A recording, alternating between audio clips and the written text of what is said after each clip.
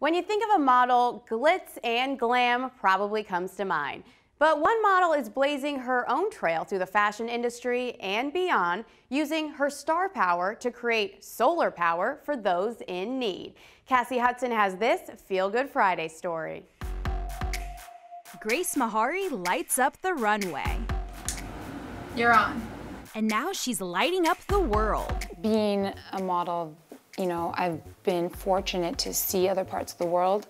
So the more homes I saw living without access to energy, I realized that this is a problem that I wanted to help change and fix. So she created Project Tsehigh, which means sun, translated from the African language of Tigrinya. Don't be alarmed by Tsehigh. It's not that crazy of a word, I promise. Like, it's T and then Tsehigh.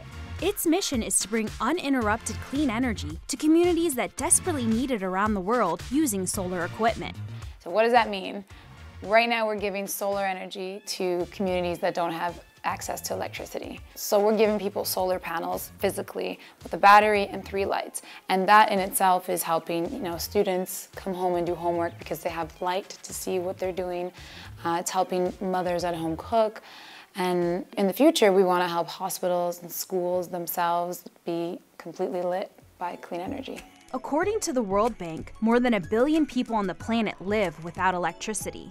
People in these homes are living in the dark at nighttime. Having a solar panel and a battery and lights would change the way they live every day. You can read, you can get on your phone. Energy is something we often take for granted. I'm here showing you how the solar products we're sending to communities in East Africa work. Super simple, 4 steps. Step 1, direct sunlight. Step 2, let the solar panel charge the battery. Step 3, plug in your appliances. We have a phone charger and a light bulb. Step 4, you're on. Grace was born and raised in Canada, but her parents are from the East African country of Eritrea, a place where 70% of people live off the electrical grid. So I'm a bit of a rebel because I like to experience things on my own and in my own way. Most people that go back to Eritrea, because their family go back with their family, I went alone. I went after walking for Givenchy in Paris, it's big designer, and I decided I needed to get in touch with where my family's from and where I'm from. And in that trip, I started to realize, wow, people live so differently around the world, and I have that much more of an incentive to do something about it. In January, Project Tsehigh had its first fundraiser in New York City called Pedal for Power. The event was hosted at SoulCycle, a popular indoor cycle studio. I was there. What?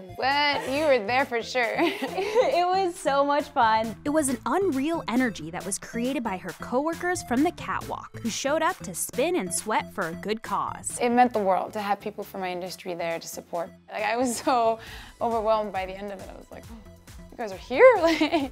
The event not only shed a light on their first mission trip, but flicked the switch on Project Tsehigh's bright future.